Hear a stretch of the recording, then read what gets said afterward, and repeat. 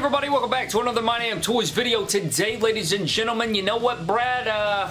When you guys see the table behind me, you'll probably understand this, but if you guys did not see, yesterday I didn't upload, and I think also, what was it, Sunday, maybe, which is like, I can't remember the last time I didn't upload twice in 1 week. That seems like, you know, that doesn't even fathom in my brain correctly, but I want to jump on back here today. I got a lot of stuff to do today, as you guys can see in the back here. Jesus Christ at the mess. I'll definitely go over the mess with you guys, but being that we did not upload yesterday, and you know everything's kind of hectic right now around here as far as the arena, as you guys can see, we finally transitioned it out of the other room, so I finally got all of that settled yesterday, which is why I did not upload. I'll show you guys the update on that over here, man. It's dreadful, kind of. Got a lot of stuff to do, but we'll get it all figured out. But anyways, guys, today I wanted to dive into my top 5 things that I love about WWE action figure collecting, you know, what I love overall about it, you know, what keeps me going in it, and why I enjoy it so much, and just kind of connect with you guys, and you guys can give me your feedback as well, what you like, what you don't like, whatever the case is, and if you guys would like to know the 5 things I dislike or don't like about it, let me know down below. But today, guys, I want to show you this right quick, and then we will dive into my top 5 favorite things about WWE action figure collecting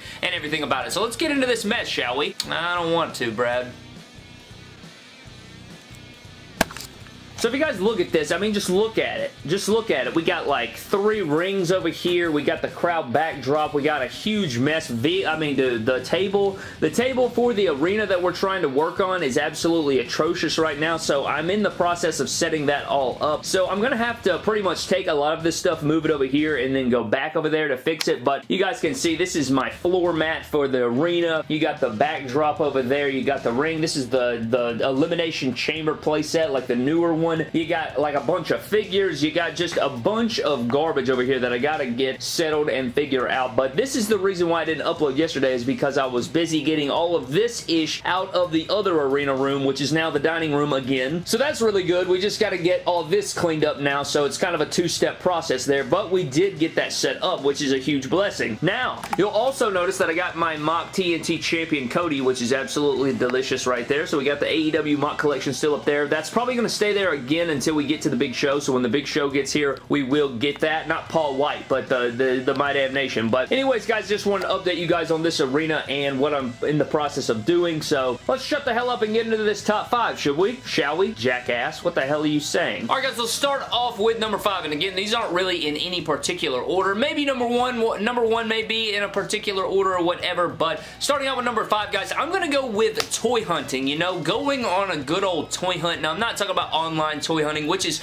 excellent nowadays. You know, you need a figure that badly, you can literally go on the internet and grab it, which brings in scalpers and all of that ish, but I don't think anything really beats the feeling of walking into a store and finding something on the shelf. You know what I'm saying? You know what I'm talking about. If you've been a figure collector for a long time, or just even if you first get into it, I feel like the excitement level may be the most when you first get into it, but when you walk into the store, you've been looking for something for a very long time, you look up there and bam, there it is on the shelf. Of course, like, your excitement level's through the roof. Like, dude, it is a great feeling. So, you know, you've been searching and searching for that figure. You look up there it is. It's like the heavens, you know, open up, and it's like, ah, and bam, you find it, holy grail right there. When you find that figure that you're really, really looking for, man, nothing can really compare to that. I mean, there's a few things that are better than that, obviously, in the world, but dude, that is a great feeling, let's be honest. Coming in number 4, guys, I'm gonna go with customization. Now, I'm not talking about fixing up and switching parts and stuff like that. I'm talking about, you know, actually painting, you know, taking a figure, painting it up, making a different attire, seeing all this crazy stuff that people can do with like sculpting and painting and BW. Oh, I mean, dude, the list of customizers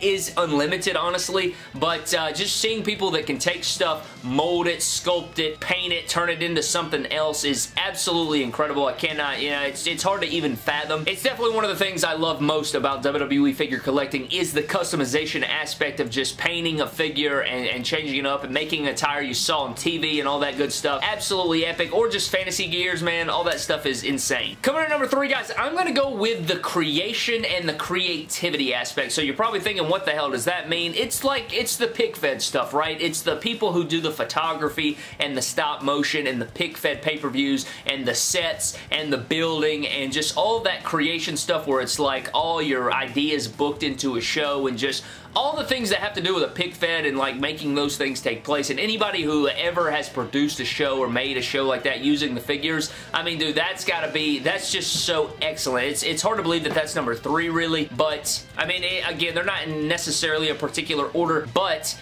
it's insane when you work on something that long and you really put all your heart and soul into it, and then, you know, you see it come to fruition. It's truly beautiful, and just seeing everybody's ideas come to life in figure form, man, nothing really compares to that. It's really excellent. I absolutely love it, so I had to definitely include that in my top 5. Coming in at number 2, guys, I'm going to go with Fixing Up. Now, this actually pains me a little bit because I feel like it's been forever since we've done surgery. Now, that's definitely got to change. I'll try to get a surgery. We may be able to do some surgery tomorrow. I don't know. We'll play around with that, see what we can get going, but I definitely want to get some surgery in here. Action figure surgery is so freaking fun. It's the best. It's just one of my favorite series on the channel. Just taking and switching parts. Now, I'm not talking about painting. I'm talking about where you take a figure and you change a part here, there, fix it up, you know, put a bunch of random parts together and make a brand new figure and make it look complete and brand new and something that, you know, is completely different. It looks kind of fantasy gear-like. You switch some boots on this attire, you switch some arms here and there, you Frankenstein effort it together. It can turn into a magical creation, which is something that I have to absolutely include in my top 5. I know that I usually have that at number 1, but I think there's something else that makes it number 1, which I'll also get into, but dude, just switching parts and stuff while it destroys my fingers. And we've had such a long break from the action figure surgeries that it's probably going to be awful for my hands when we get back into that, because my fingers are going to be wanting to fall off. But, you know, that's what happens, Brad. If you're not constantly on the grind, you're going to pay the time. I don't know what I just said. Anyways, guys, that is going to take us into number 1, which is my all-time favorite thing about WWE figure collecting, and it is going to be you guys. And what I mean by that is, like, the community, man. The absolute community of us all together, like, that creates us, you know, the people that are constantly, you know, just the Facebook groups and the people on IG and the YouTubers and the YouTube community and the people that watch the channels and comment and subscribe, and the My Damn Toys fans and all the other fans and everybody who watches and everybody who loves WWE and wrestling figures and collecting in general, just action figures,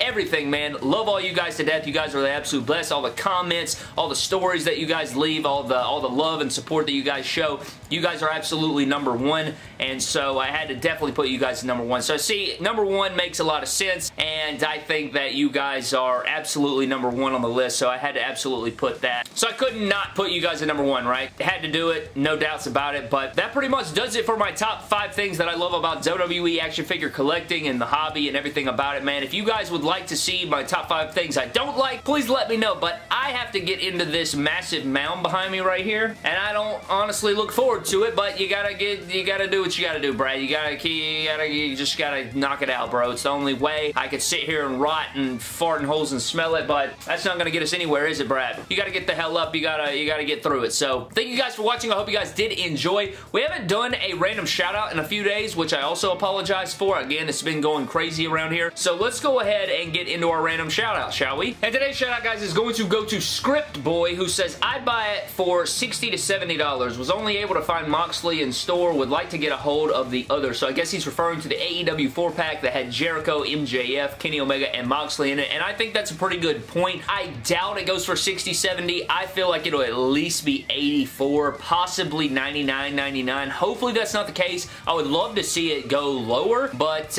let's just try to be realistic. You know what I'm saying, Brad? But that's going to do it for today's video, guys. Let me know what you think of my list down in the comment section below. Do you guys agree? Do you not agree? Just let me know down in the comment section below, but a huge shout out to Script Boy for that. But I'm getting out of here, guys. Thank you for watching. Subscribe to the channel, and don't cross the line like me for not uploading yesterday and that other day.